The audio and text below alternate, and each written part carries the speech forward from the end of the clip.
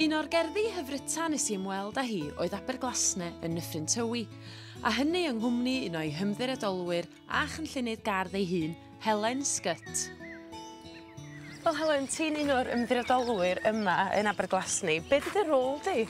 Wel, edrych ar ôl yr ardd tu ôl i'r llenni wir. Graham sy'n ar flaen yr ardd, a'i gardd yw Aberglasney. Felly mae rhaid i ni wneud siŵr bod digon o arian gyda ni i alluogi i ddatblygu'r ardd yn ei holl ogoniant. A faint o erddi sy'n yma? O nifer fawr, a maen nhw gyd yn wahanol. 9 gardd oedd yma yn wreiddiol, ond bod ni wedi cymryd y drosto, maen nhw wedi datblygu a newid tipyn bach, felly mae mwy o erddi dyn ni wir. Mae cyfoeth o flodau gyda ni dyddiau yma, a felly ni wedi mynd gyda beth i ni eisiau. Mae hon wedi cael ei gynllunio gyda Penelope Hobhouse, a mae hi'n cynllunwraig enwog iawn. A mae'r ardd yn gweithio. I fi'n meddwl bod yna gardd yn gweithio yn well o'r parapet, neu mae o'r llawr fan hyn. Achos fan hyn mae'n eitha bloci. Ond unwaith chi'n edrych lawr arno fe, mae'r graddfa yn wych, mae'n berffaith.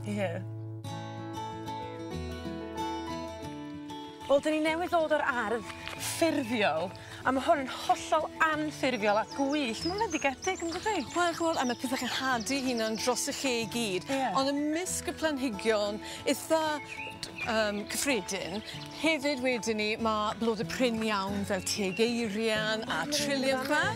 O, dyna'n ffantastig!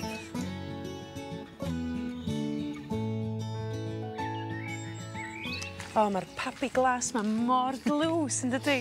Mae rai fi gyfadde, pan dwi yn meddwl am y gerddi yn Aberglasney, dyma be dwi'n meddwl am, y pabi glas. Wel, mae pawb yn cofio pabi glas, a mae'r lliw mor unigryw. Ac wrth gwrs wedi, mae pobl eisiau prynu nhw a tyfu nhw yn ei gerddi. Wel, maen nhw'n dod o'r Himalayas, felly maen nhw'n licio tir llaeth, tir moethus. Wel, os chi'n byw mewn dreg, ar tir cleiog, neu tir sych, wel, so nhw'n mynd i dyfu.